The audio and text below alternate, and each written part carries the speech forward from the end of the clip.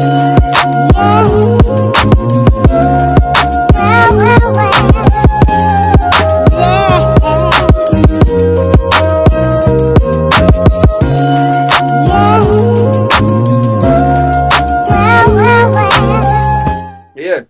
Man, that's amazing.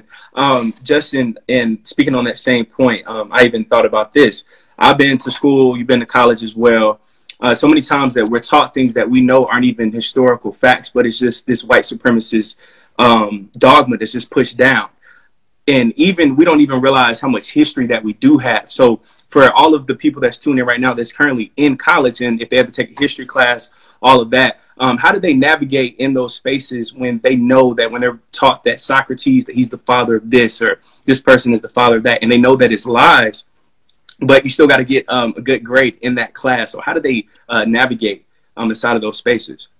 I mean, it's two ways. It's two ways to go about it. You know, during those classes, you can speak up. Like my homeboy, he doesn't really study much in the sense of like Black history and all those things. But he called me one day. He was very frustrated about a class because his teacher was saying something along the lines of like the Black Panther Party and Malcolm X were violent, and essentially like they were violent, and they were these negative groups, and Malcolm X was this negative person. Wow. And you know, he was frustrated because he didn't speak up or say anything in that moment, but it really rubbed him the wrong way, and partially because he didn't really know the history that far in depth to want to go and challenge the professor on that level. He didn't feel comfortable doing that. But in those types of settings, I would say it's important to speak up in those settings because he was at a predominantly white university. So now you have this teacher who just dropped this information inside of this auditorium of all these white people who are going to be your future CEOs. They're going to be your future managers. They're going to be your future whatever, future landlords. That room is most likely to be those people. And so the book, what is the name of that book? It's I can't think of the name of it, but the quote says the lynching begins in the classroom. And it really does.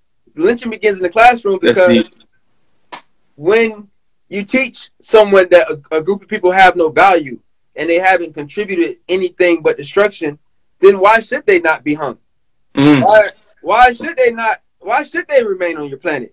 So, yeah, it's important to speak up during those moments because it has a huge impact in ways that you can't even see multiple years down the line.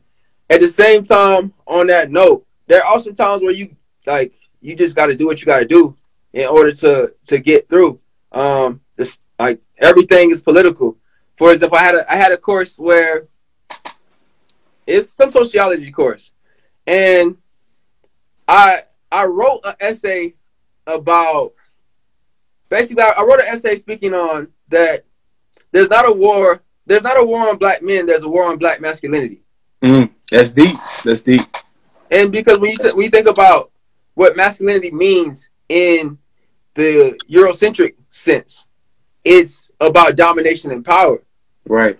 And if you even look at how a lot of masculine women are treated, a lot of times they receive similar treatment to how masculine men are treated.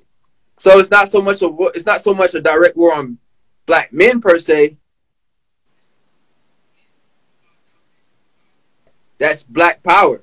That's Black domination. So that's what the war is on.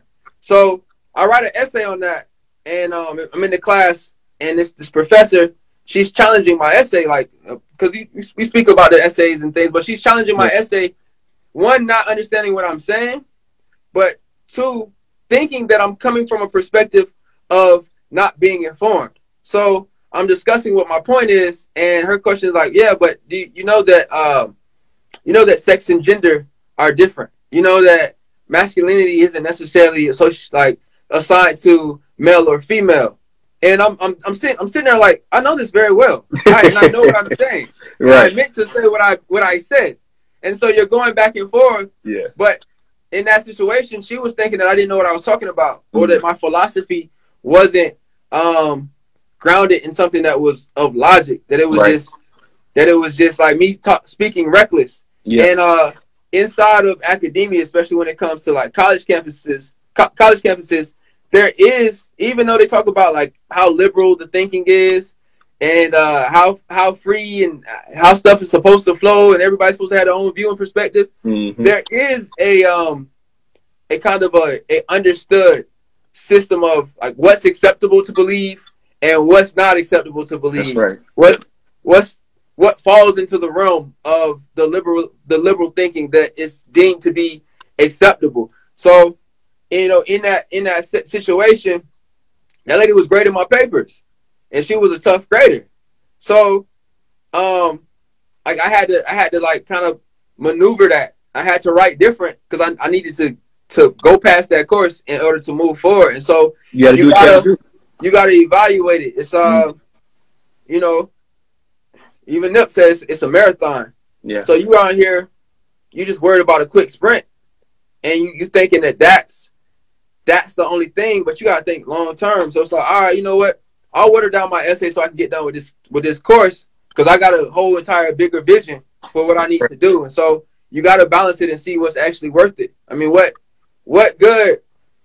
Basically, it's like this: what good is being Huey P. Newton inside of your classroom if that stops you from being able to be Huey P. Newton in real life?